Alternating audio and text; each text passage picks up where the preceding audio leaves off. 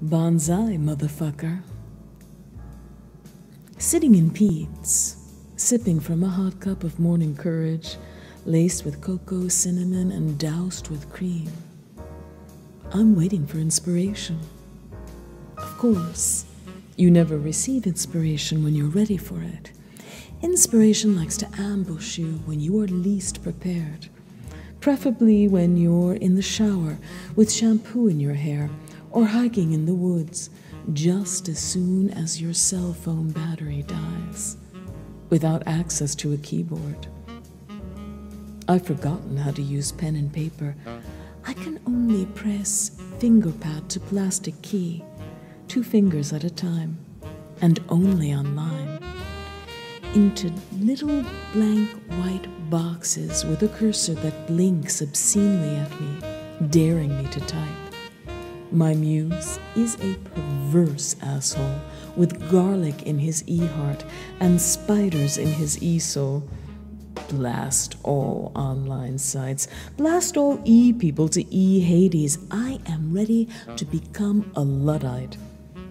I will never understand what happens, what causes the colloidal suspension in the transfer of data when I-mind interfaces with web pages, but its ever-fuckedness is certainly one of the great universal constants upon which humanity can unerringly rely. Here in the analog world, people around me are steeped in thought. The baristas are talking about city rats that they've encountered on their daily walks. Some clueless bitch is broadcasting her dating woes via cell phone at decibel levels that could drown out a squadron of FA-18 Hornets. The in-wall speakers here are snap-crackle-popping jazz, bebop to be precise, though I don't recognize the artist. I am usually at the bifurcation of jack and shit when it comes to identifying all but the rarest musicians. At the corner of Polk and Vallejo, I spy with my little eye a homeless guy wearing dementia as a disguise. Most obviously a lectoid, straight from planet 10 by way of the 8th dimension, who is trying with some degree of success to swallow himself whole. And I, well, there's one me looking out from inside. The former with eyes wide open, staring at sunlight as it blares its trumpet off the windows of parked and passing cars alike.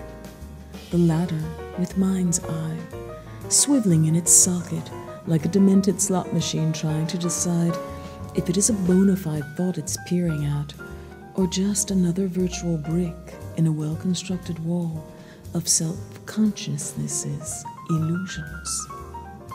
Just some sleight of hand performed by a pre-programmed mental Houdini that uses ego as a prop in an evolutionary trick staged with smoke and mirrors. Biological imperatives and cultural mandates be damned. I am what I am. And what I am is teeming. My skin suit is too tight.